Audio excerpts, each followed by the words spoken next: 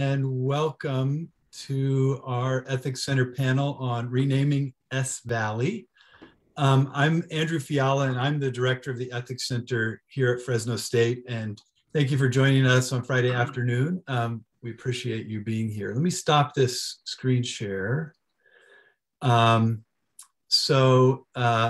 welcome again. So this is part of our Ethics Center lecture series. We do a dozen or so of these kind of events every year. I'm really excited that we can do this because today is Native American Day in California. So it's kind of cool that we could coordinate this event on this day. The goal of these kind of events from the Ethics Center standpoint is to stimulate critical thinking and civil discourse and civil dialogue about complicated and important issues. So with that spirit, let me then begin with a land acknowledgement.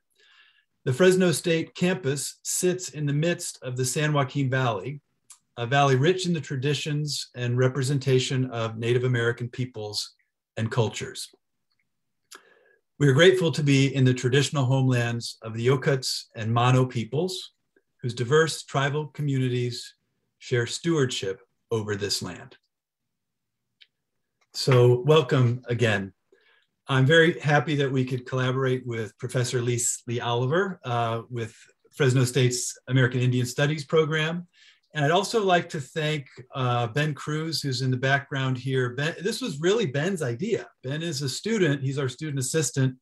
It's so cool when students take leadership on things like this. So Ben, congratulations, you were able to pull this together. It's very cool. Our panelists are Roman Raintree, Teddy Simon, and Dr. Lee Oliver. So what I'm going to do is introduce each one of them, then I'll get out of the way and let them talk.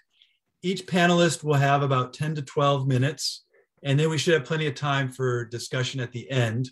What we're going to do in the discussion part of this is we're going to use the Q&A feature. So if you look at your Zoom window on the bottom where it says Q&A, put your questions or comments in the Q&A, and then we'll try to respond to them as best we can. Let me just point out that this and every other thing in our culture these days is complicated and difficult, and people have views on multiple sides. It's okay if we disagree in this space, but we want to disagree civilly, reasonably. So I ask, please, that you're on your best behavior and be polite and kind and generous when you use the Q&A. Okay, so our first speaker will be Roman C. Raintree, and he is the Seeds for Sovereignty Community Liaison.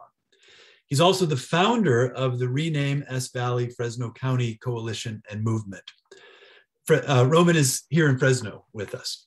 Our next speaker will be Teddy Simon, who is Navajo. She is the Indigenous Justice Advocate for the Racial and Economic Justice Program at the ACLU of Northern California.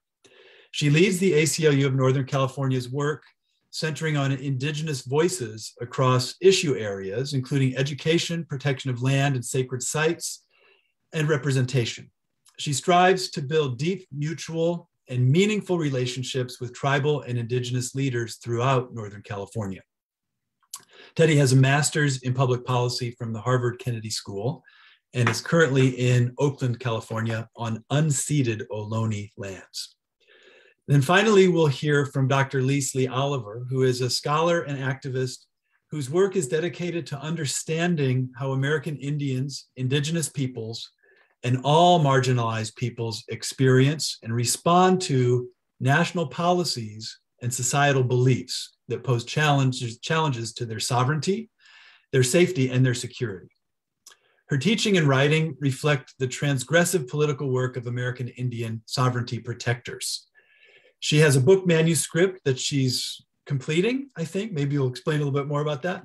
The title is Red Feminist Roots, American Indian Women, Coloniality, and the Liturgies of Death and Life. And that book focuses on the phenomenon of American Indian women's racialization during colonialism and considers how the trope of the S word that we're going to talk about today, how that trope emerges and continues to impact American Indian women's lives today. So really excited to hear from our three panelists.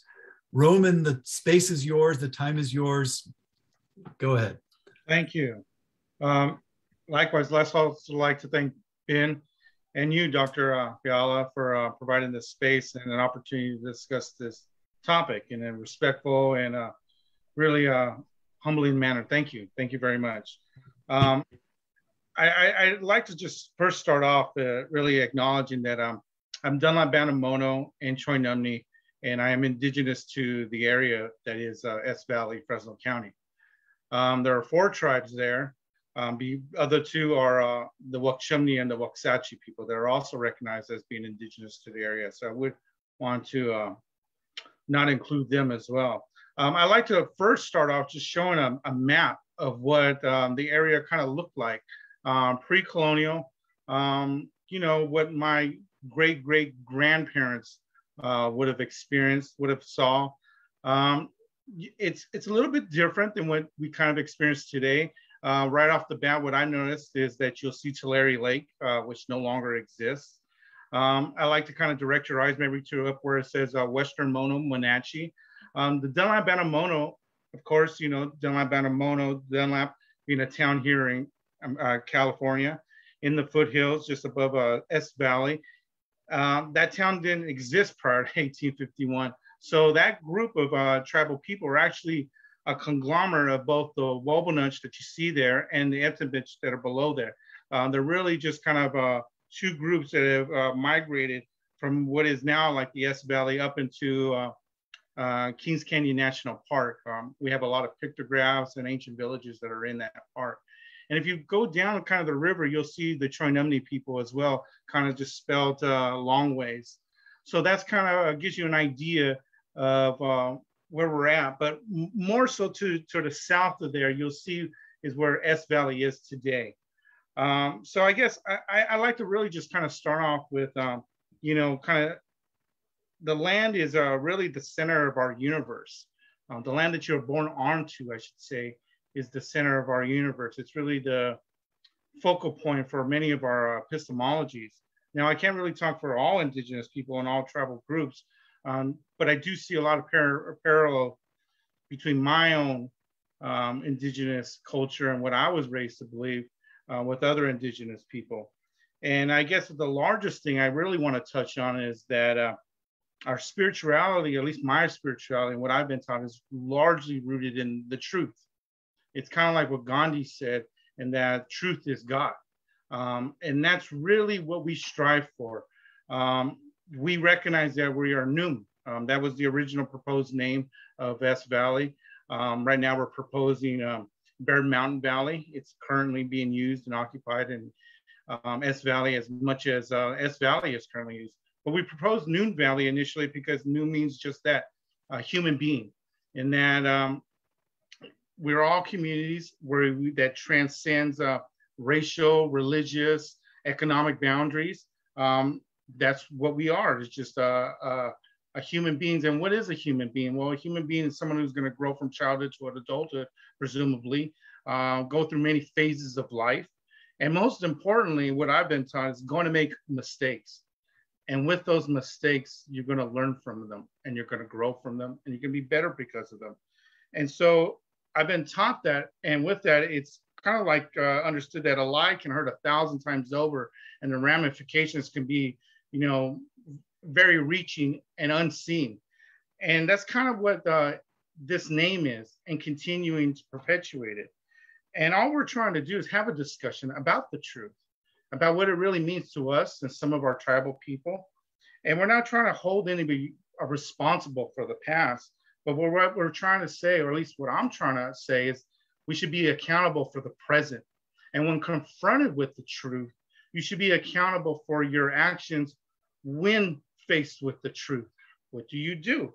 And some people choose to deny. It's not offensive. It's only offensive to a small minority and they don't matter because they're just that, a minority group. Or do you accept responsibility, acknowledge the context of which it even got its name and where we're at today with this name? And do you begin to understand? Because through understanding, clarifications are made and questions are answered.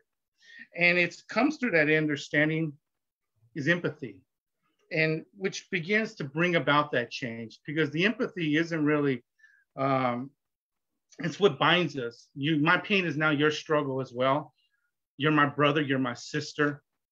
And more importantly, when it comes to the context of a community, you're my neighbor, you're my resident. And that's what really builds a community. And that's what we try to say, at least I try to say our group is doing. We're trying to build that truth, try to talk about the truth. And changing the name is not going to change our community. It's actually going to bring us together. And in fact, it's going to bring us together because one thing is for sure, while some people might agree with it being offensive and some other people won't, it's 100% agreed upon that it is divisive. And that's contrary to community values. And that's contrary to the Fresno County guiding principles, the Board of Supervisors guiding principles of respecting and embracing cultural diversity. So to me, it seems like, are those just words that you say that look pretty, that get you elected, garner your votes? Or are we personifying that? And that's what we're asking. You're faced with the truth now, and we're accountable for the present, and here we are. So what are we going to do? And are we a community or are we not? And so just briefly, I'd like to just show one last slide of who are we? Who is our group? Who am I? Like I said, I'm a lifelong resident of Fresno County.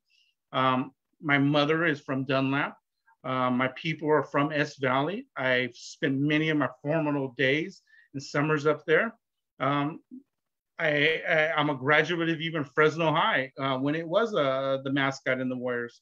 So all this stuff kind of impacted me. And as I spoke up, other people have spoke up, and our group has now grown into what can often be described as a coalition. And it's just not only myself, but other local residents that are indigenous and non-native, and other nonprofit organizations like the Fresno American Indian Health Project. And what we're all trying to do primarily is focus on education and trying to reach those people, including the Board of Supervisors, to try to let people know what's happening to our community, how this is a violent attack, and try to connect those dots and really just try to have a cultural exchange, a dialogue, if you will, and no longer be silenced, because that's how a lot of us are feeling. So thank you. Thanks, Roman. That was interesting and passionate. The stuff about empathy is right on, I think. Let's invite Teddy then. Teddy, the time is yours. Thank you, and thank you, Roman. And before I begin, just wanted to say thank you, Dr. Fiala and Roman and Lise, for including me in this panel. And thanks to all of the attendees for joining, especially on this day where we can recognize Native American Day here in California. So before I dive into kind of the content, I just wanted to introduce myself and kind of give folks a sense of why I'm here and why I care about these issues. I'm an Indigenous justice advocate at the ACLU of Northern California. I do this work because it's my calling and because it's also my personal story. I grew up in the Pacific Northwest. For those of you who know, that's very far from the Navajo reservation, and that's because of federal Indian policies, including boarding schools and forced relocation. I went to public school. There was no visibility of Indigenous people in the public schools I attended. I remember very distinctly playing the Oregon Trail game, and it was a story about plucky settlers in covered wagons heading west. There were no Native people in those stories. I didn't get to learn my Native language as a kid, and in fact, didn't get to learn anything other than hi in Navajo until I was in my 30s and went to grad school. It's not all serious. These are the best things in my life. This is my nephew and one of my nieces. I love hiking in the Bay Area and Oakland, which is unceded Ohlone territory where I occupy. During the pandemic, I helped form a union at the ACLU. That's me dropping off my union ballot, probably on a work call. And my sister made me run half marathons with her during the pandemic, which is still nuts and ridiculous to me. So for the rest of the time I'm with you, I'm going to talk about kind of briefly who the ACLU is and our Indigenous justice works, just so you have kind of a better sense of why I'm here. And then talk some about history, erasure, invisibility, and how the S word relates to ongoing social justice issues. and then why we're called to do this work and called to do it together. So briefly about the ACLU. The ACLU of Northern California is dedicated to defending and advancing justice, fairness, equality, and freedom. We do that through legal and policy work, including litigation, but also organizing and strategic communications and advancing civil liberties for all Californians. I work in the Racial and Economic Justice Project, and Indigenous justice is a core area there. Right now, we do a lot of work on Indigenous education advocacy, protection of sacred sites and land, and overlaps with criminal justice, voting rights, and gender, sexuality, and reproductive justice. So this might be old news for lots of folks, and in case you didn't know, California is home to one of the largest Native American populations in the country. Some of our cities have the largest urban Indian populations, like Sacramento, Santa Rosa, the Bay Area, certainly LA. It's an incredibly diverse community, over 100 recognized tribes and over 70 unrecognized tribes, each with their own history and culture and language.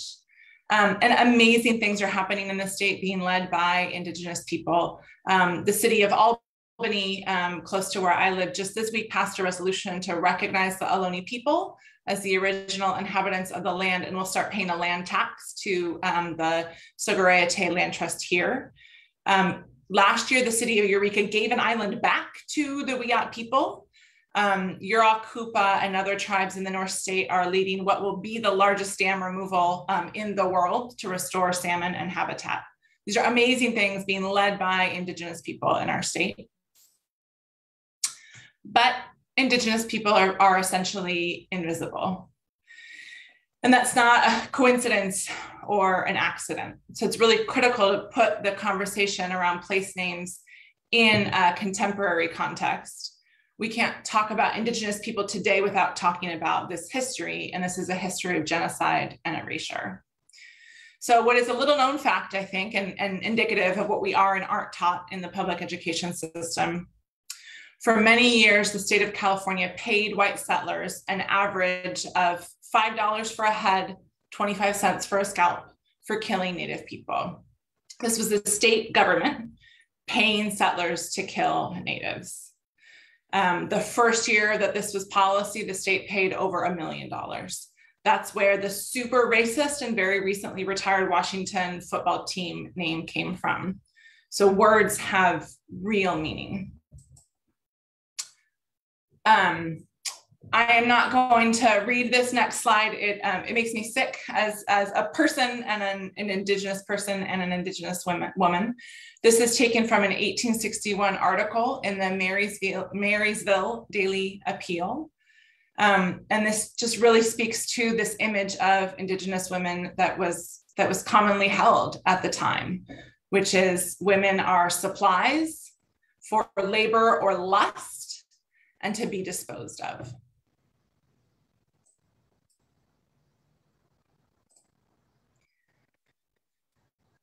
So this new world, which in the Pacific Northwest was kind of exemplified by the Oregon Trail, here in California, it's the gold rush, right? It's this resource-rich environment to be taken advantage of, and it's land for farming, it's forest for lumber, and it's gold.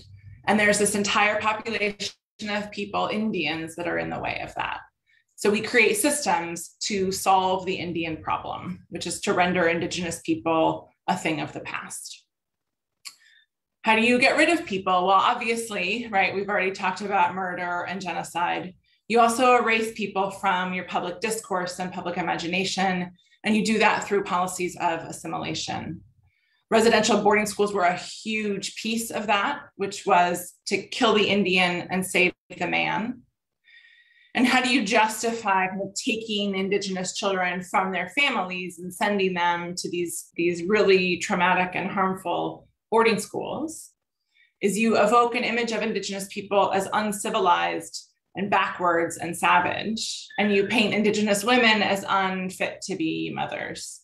So there are countless federal reports from this time up through the 90s that refer to the poor parenting and poor hygiene of Indigenous women that didn't just justify child removal, but really demanded that as, you know, as good citizens and as good government, we protect Native children by removing them from their homes and often sending them to places where they would become white.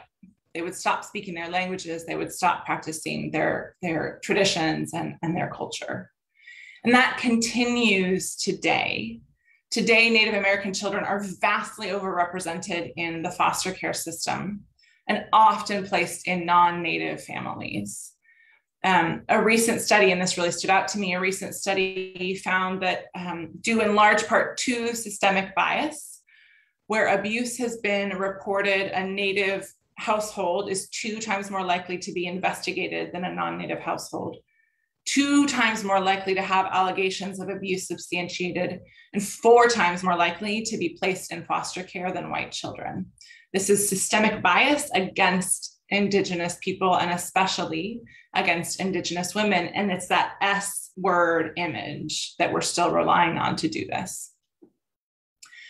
And again, Indigenous voices are just very rarely heard or listened to. So for me, it's our collective responsibility to recognize history, to learn from it, to learn it, and to build relationships and move forward in a good way. We're all occupying Indigenous land, and almost all of us are here because of this history. So what's the ACLU's role in all of this? As the ACLU, we defend and advance civil liberties, but here's kind of a somewhat of a rhetorical question, which is how can you exercise your most fundamental civil rights, participate fully in your democracy, live with equal dignity, if the place where you live represents this historical trauma and modern day discrimination? And more, if your home evokes an image of you as disposable or the object of someone's lust, or as an identity that is to be erased.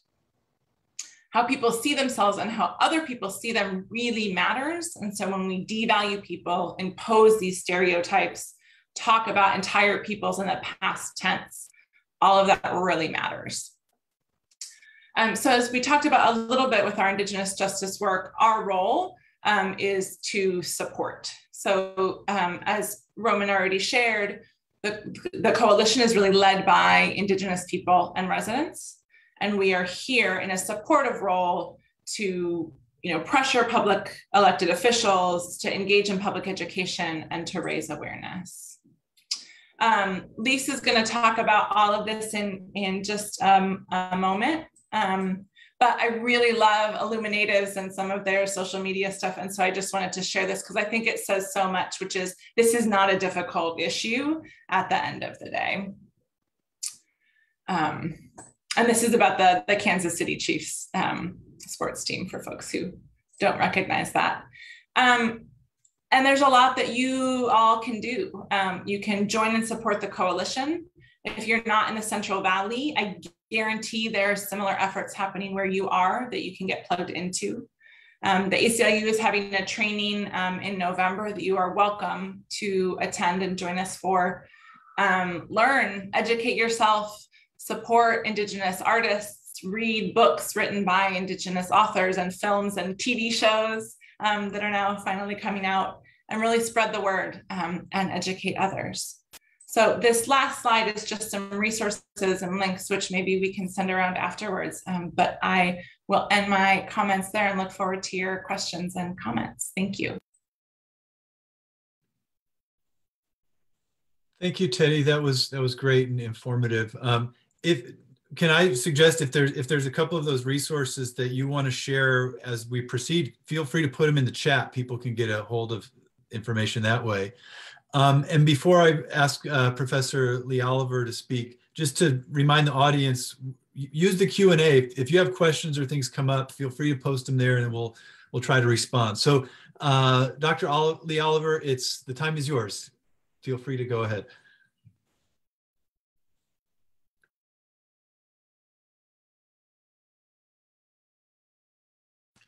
My apologies, I have to unmute first. Oki Nixakoa. I am Lee Oliver. I am Blackfeet, and descendant of the Choctaw Nations. And I am thrilled to be here. I want to just give all my love and support and appreciation to my brother Roman for your ongoing effort. I know it is often feels like an uphill battle, even when you have successes, right? And which you are, including this, and reaching so many people for such an important issue. This is an issue about our wellness. It's an issue about the state of the nation we share as people in the United States. It's about what we mean when we say pluralism and democracy. And so it's a small change to make relative to what is wrong with keeping names like this. So I'm going to go ahead and try to get back to my screen sharing, but I will go ahead also and get started with my presentation. So I also want to thank Ben, who put so much of this together. And this ties into the end of my presentation, which is why are we doing this? It's to rectify the past, and it's also for the future. We owe you, the new generations, a better future than we look like we're about to hand you. So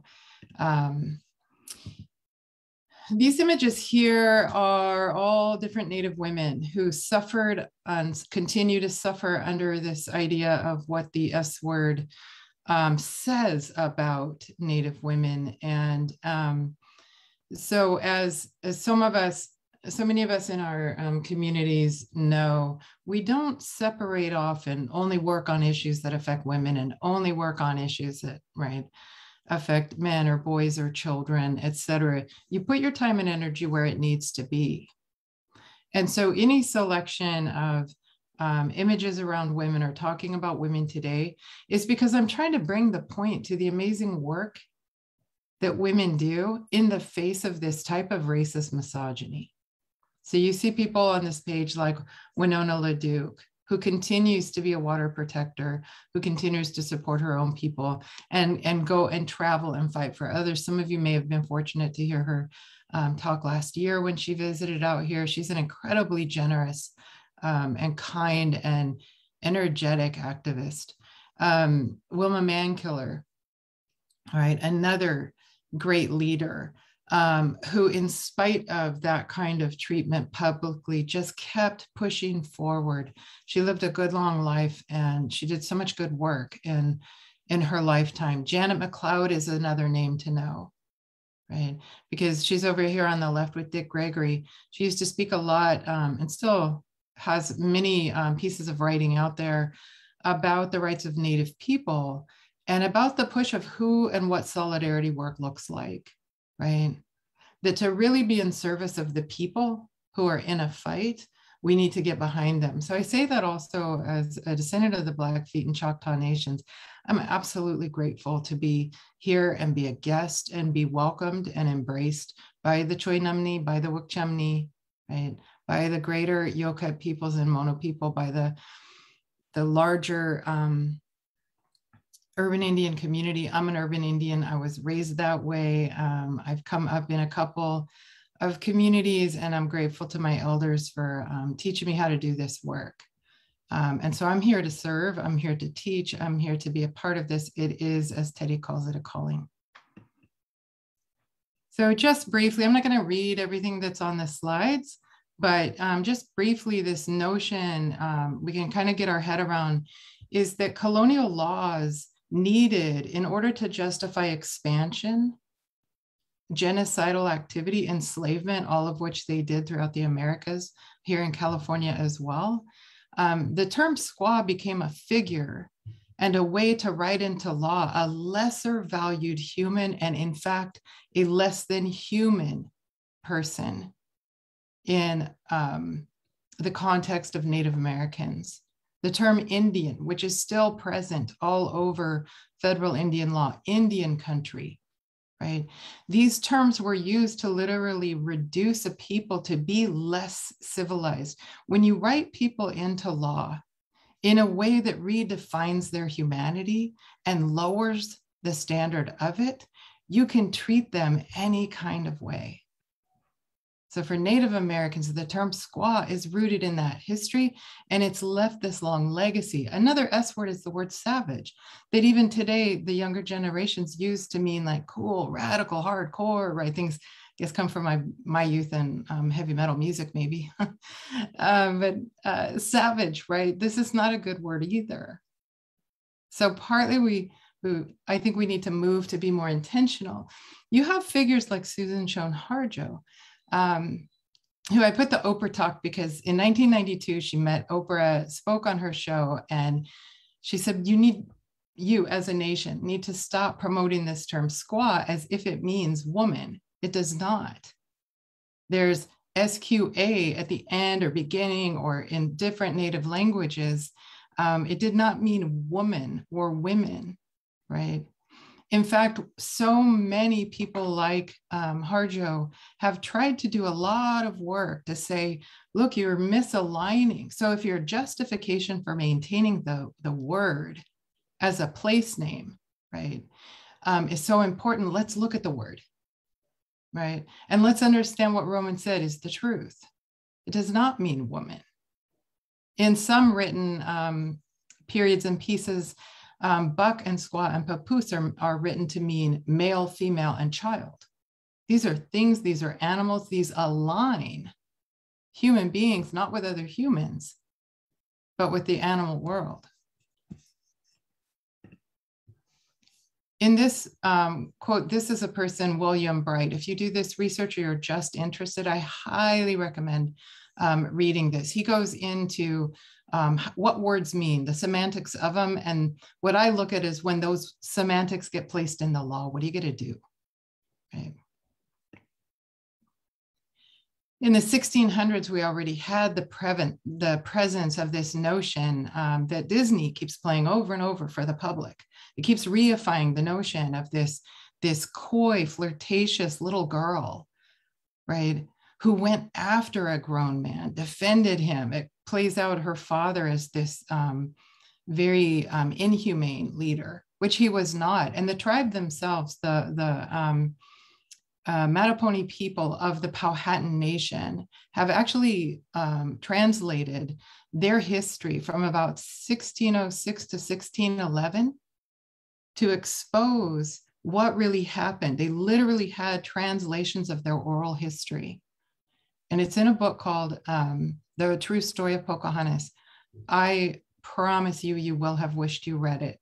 When you get through it, you'll see that this had to do with a way to manipulate the way that the English crown saw the Powhatan people, right?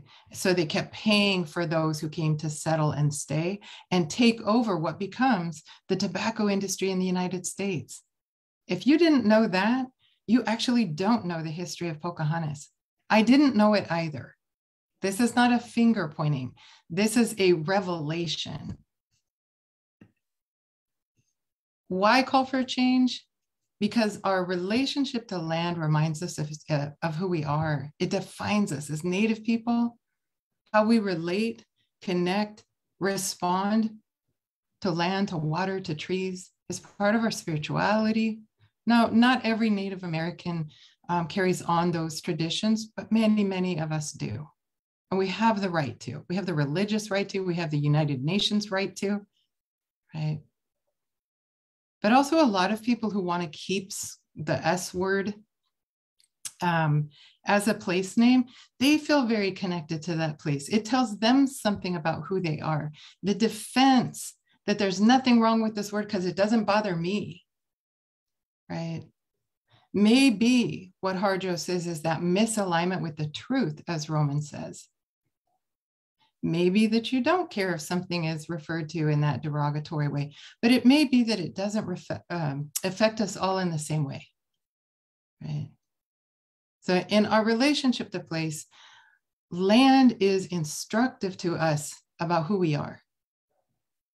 It teaches us. I don't care if you're an Italian American and you have a story about your ancestors and they came to and created a life in a place. That place is instructive to you. And it's instructive to us as Native people. And that's where part of what Roman said, that conflict exists. Who has the right to say? And for that, I think we have to think about the outcome. This is a photograph of the cartoon at the bottom was drawn by a child who had gotten to go on this field trip with all of his classmates because they got good grades and good behavior. They were promised they could go to the local hockey game and they'd all be taken on this field trip. They were so excited. And when they got there, grown adults behind them in the bleachers started throwing these big plastic cups full of beer at him, telling him to go home, which is ironic, quite frankly. And yelling things like, we're Americans, right? You're not Americans. Right? These were children. These were grade school children. So one of the kids drew this picture, and I think it's really useful because all of this causes us to feel feelings, to have feelings about ourselves, to have feelings about each other, right? So this child drew this cartoon. This is how we were before the trip. And this is what we look like on the bus after. They were saddened. Many of the adults that were getting threatened with being thrown out of the game argued that it was because the children didn't stand up for the Pledge of Allegiance. And how dare they, right? So all protections of adult to children, first of all, if you read and do the research on that, it did not happen. They did not stand up, but it's also their right not to stand up. And what is it that takes off the responsibility of adults to children, right? We are seeing some changes. We're seeing in Tahoe, they're now going to call an area they used to call Squaw Valley Palisades instead. It took a very long time. Washoe tribe worked for ages. And this is exactly why. The word itself is a constant reminder of the unjust treatment of Native people. The place reminds you, it's instructive. You feel some kind of way. You can feel bad for the land, all that it was a part of, and you feel bad for yourself, your people. It's a reminder of what your own relatives suffered. Colorado, you're seeing this kind of change where the governor of Colorado recently, sorry, set myself alarm. The governor of Colorado actually signed an executive order to get rid of a law that had made way for genocidal violence against Cheyenne and Arapaho people. So we are seeing changes unfolding, and I think we can learn from them, right? But we have this continuation of this issue of missing and murdered women, girls, transgender Native people, Two-Spirit Native people. We face 10 times higher rate of murder, homicide than any other people in the US. 86% of that violence is committed by white males. And the effort to search for missing Native American women and girls is 5 days. So if anybody, police otherwise start to look, it's a 5-day lag time before that even starts. That's across the nation. This is a feeling about Native women that allows for the violence and allows to overlook it. So why does all this matter to me? When I think about it, I think about treaties. We make treaties because legally we are supposed to say we agree to coexist, right? And neither side can make changes to it without the agreement of the other, because we're a pluralist nation, because we have a social contract, right? Because we can actually make these changes, and I think we should. Our spiritual, physical, and mental health depend on it, and because our youth deserve better. Thank you so much. Thank you, Professor Lee Oliver. Let me just invite our audience to put, if you have anything you want to hear about or talk about, put it in the Q&A. A couple of questions were already answered there. So I don't know, Teddy or Roman, if you guys were keeping track of that, if there's anything that you want to share with folks. And then maybe if you guys want to respond to each other, just swing it back to Roman. Anything you wanted to add after you heard Teddy and Lise speak? Anything else you want to add? Yeah, I'd just like to again thank everybody. You know, it goes back to what Lise was saying. Lise, it kind of brought up the notion of 7 generations. That's a very key thing, a way of thinking in many indigenous communities where the decisions we make today we have to consider the ramifications for 7 generations. And so I think a lot of people don't really realize that these talks and our efforts and people returning after these talks and going back to their homes and reading the newspaper and dialoguing and talking about this, this is what the beginning of healing looks like. Sharing, opening up, and having candid discussions. And sometimes a candid discussion is going to be, a little bit too much to handle sometimes.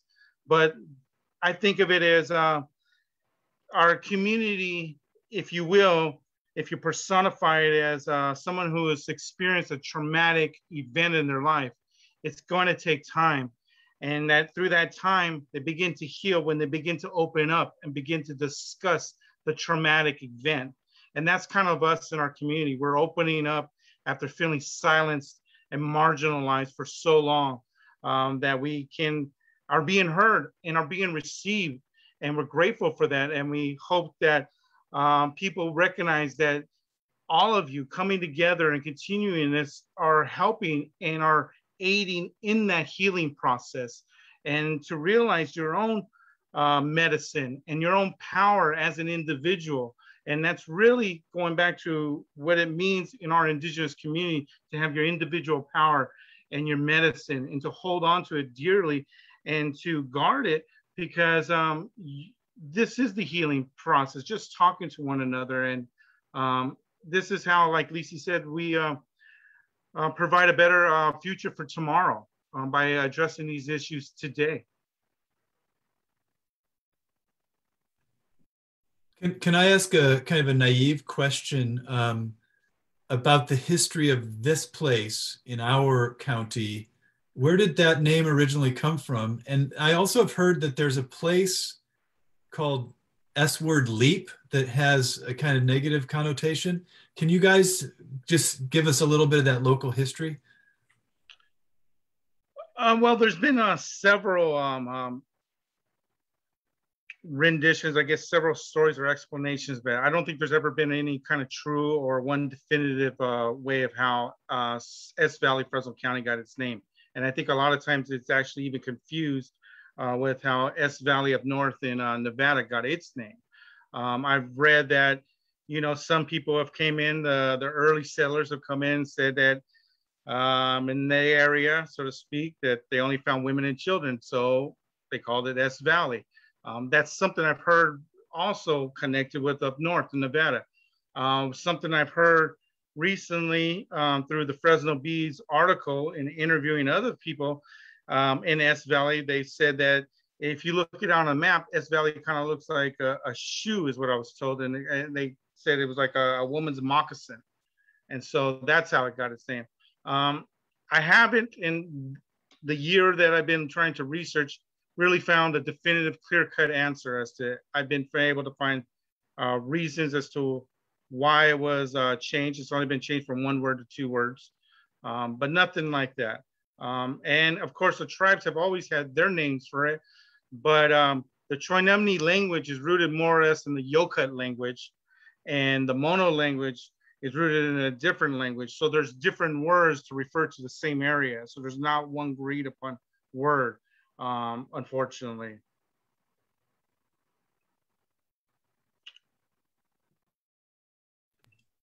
I don't know either. I've looked and looked and looked to try to find why the reason behind it, not when. You find a lot of dates.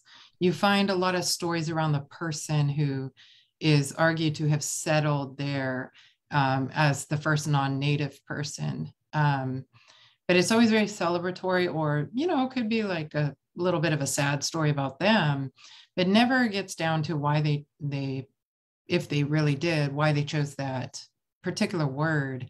There is a lot of writing, I'm trying to think of the field of it, but there's a lot of writing in sort of like history writing that goes into feminist writing, and also some writing about histories in Europe about times when there was this conceptualizing of land as woman right? We see the same with ships, with and this idea that men steward the ship, men steward the land, right? And so even that research indicates this sort of domination of men over other.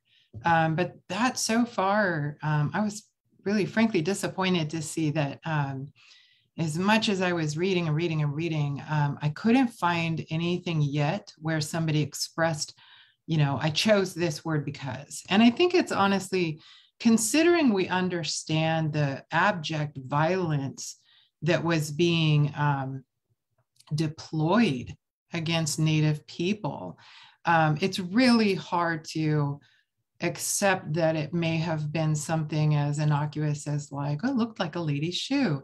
First of all, you didn't see her as a lady, let alone woman. And it's kind of similar to the stories around, there was a great effort for a while to say that Cristobal Colon, or Christopher Columbus, that we call him in the US, that he thought that he came up with the term Indian because coming across Native people or indigenous people, he thought of, they're so beautiful. He said they're so close to God that he was actually saying indios. They're like inhabited with this godlike thing. He did not treat them like that in his own diaries, his own journals, like expansion journals, tell the real tales of his not only having people tortured for a variety of ways to exploit them and punish and all this gross stuff, but also just for his entertainment.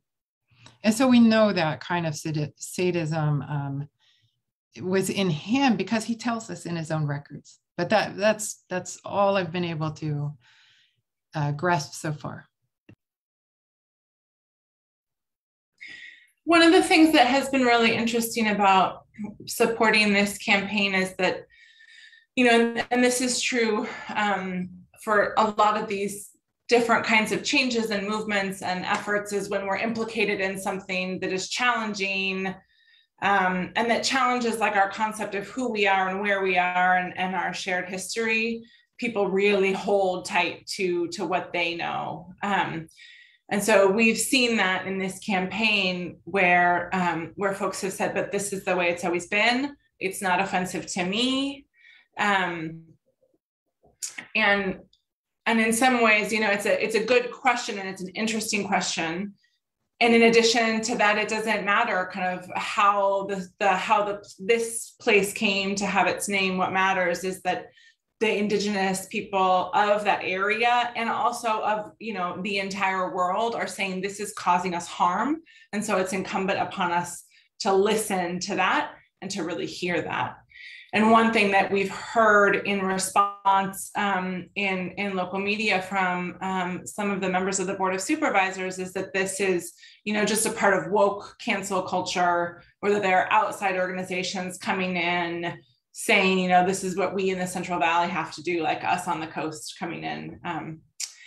And to me, that's deeply offensive and is just illustrative of this continued desire to silence Indigenous voices, which is, you see Roman on this call and Lise and other people in the community who identify as Indigenous and who identify as allies. And even in the chat this evening saying we're from this place and we don't want this to be our name. And still this effort to kind of silence the voices is really sad. But we also can still continue to learn, and just participating in this coalition, you know, Roman can tell you I've messed up a bunch of times and he has been so gracious and grateful to continue to educate me and all of us in how to be better and how to build this community together. Just jump in with another quick, thank you for that. I think you're right. Like, it doesn't matter. You persuaded me. It doesn't matter where the history came from.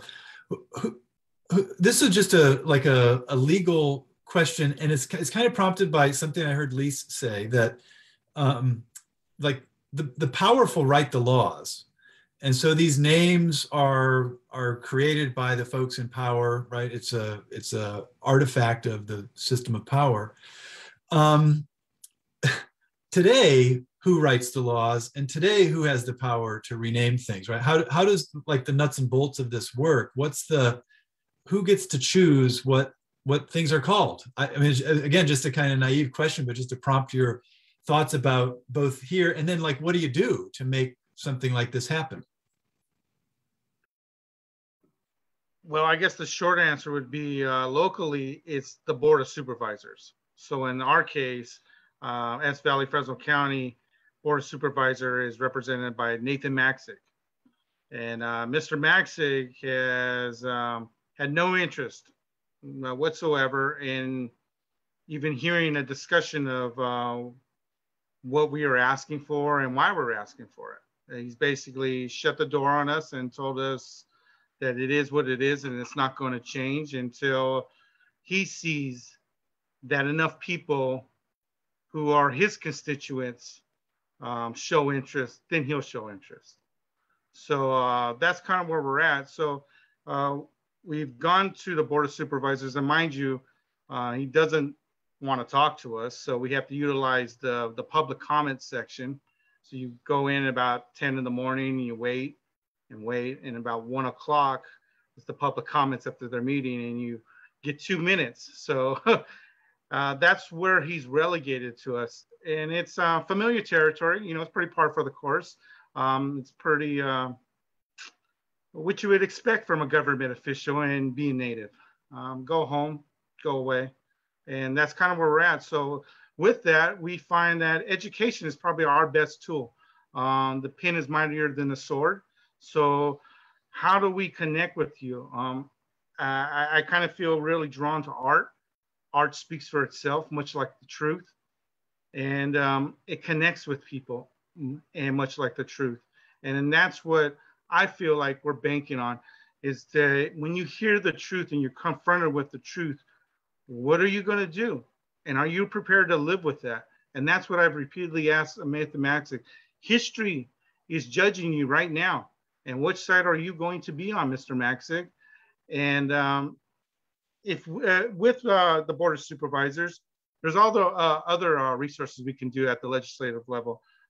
We'd like to long-term go, if possible, have a piece of legislation introduced to Sacramento where it takes care of this word throughout the state. Maine has done it. Maine has successfully redefined what offensive language means, and it now includes the S word, and they even revised it so it includes variations of the spelling of the S word. So literally overnight, communities, landmarks, all had to change. And I like to see that for California as well. It'd be really nice to see the most tribally diverse state in the union who has the most non-federally recognized tribes, which are all the tribes located in indigenous to S Valley, see a little recognition. Teddy, do you want to explain some of the stuff you put in the chat? Because that, I mean, that comes right off of what Roman was just saying. Yeah, sure. So there are at least 10 states that have passed legislation to mandate the removal of this term from state and local lands. And as folks might imagine, there's just such a broad swath of jurisdiction over who owns the land, and so then who has the legal ability to change it, which is what makes this so bureaucratic and slow and complicated. But 10 states have taken that action. There's national legislation moving forward right now. I put a link to a Great Wilderness Society article about that. And then there are also federal agencies like the USDA Forest Service who have chosen to remove this term and not use it moving forward. And I think to kind of speak to what Roman was saying, you know, who has the legal power and the power on the books and in writing is one question, and then who is building the power from the ground up to push people in those formal positions, those formal elected positions to do that work is another thing. And so this group of people, this movement is really building that power from the ground up to pressure the folks who can make the decisions to do the right thing. And I think this is all also linked to work that's happening at the state level in the Truth and Healing Council. that was created by Governor Newsom, but is being led by 12 tribal representatives. Thank you. I'm just looking at our clock, and to be mindful of our audience's time and your all's time, I wonder if I could ask each of you to offer a couple of parting thoughts. And maybe we'll conclude with Roman. And Roman, if you saw, there was in the Q&A, there was a comment for you about some of these other derogatory names that we've been able to get rid of. So maybe we come back to you, but maybe we could start with Teddy, then go to Lise, and then conclude with Roman with a couple of parting comments. Go ahead, Teddy. Yes, just thank you all for the invitation and opportunity and for joining for this important conversation on Native American Day. It's just really an honor to be here and to be part of this really important movement and conversation.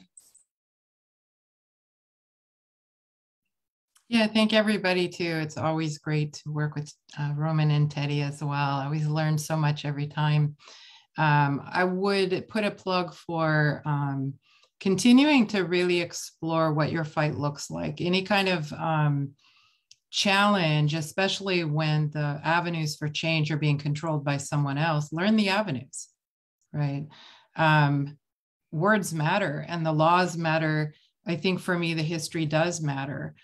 Because the history and the intention of why people are trying to keep it is part of the struggle we have, right? And all this misinformation about whether the original meaning was derogatory or not, like, no, it doesn't matter anymore. But to people who are resistant, it absolutely matters, and it's what they hang their hat on. So I would say that, yeah, always take a look. And again, I just, you know, give all my love and support to my brother Roman for your ongoing efforts, because what you're doing is good for us. It's good for all of us. And I appreciate you continuing to do this fight. And, you know, we're with you. And in all the different ways, you sometimes have to build coalition. It's not pretty. It's not obvious. It's not what movies look like. Right? It's just the gritty, hard work of social change and justice. And I'm honored to be a part of it. And just thank you for your work. Yeah, thank you. Thank you, Dr. Fiala, and thank you, Ben, again. I can't thank you guys enough. Appreciate having you both, Teddy, Lise. Thank you. It's a very big honor for me. To answer the question in the Q&A, where they were saying the United States Board on Geographic Naming has already banned two words, the J word and the N word. And we can't understand why the S word cannot be included as well. It's specific to only Native American women. The reasoning is clear on their website. They say it's because a few tribes back east, they state that they've always regarded that word as just meaning something as non-derogatory, as simple as maybe as a woman. But they also acknowledge that neighboring tribes right next to those communities regard the word as the antithesis, as very dehumanizing as we interpret it here on the West Coast. That is the only reason why just those handful of tribes. I wish they would. It would be really nice. It's something specific to us. I really like to see, I see that at 6 o'clock. I'd just like to direct everybody, you know, if you could go to our petition at change.org, sign it. And even if you feel like it, reach out to Supervisor Magsic and let your voice be heard. And thank you. It's been a real big honor. Thank you very much. God bless. Thank you, Roman, and thank you, Teddy, and thank you, Lise. This is, my eyes are open a little bit. I mean, this is amazing what you guys are doing, open both to the issue and to Roman. It's a pleasure to meet you as someone, you know, doing something cool in our community. So bravo, thank you to the three of you, and thanks to our audience for joining us. If you're looking for the video of this, we'll put it up on our YouTube site as soon as we can.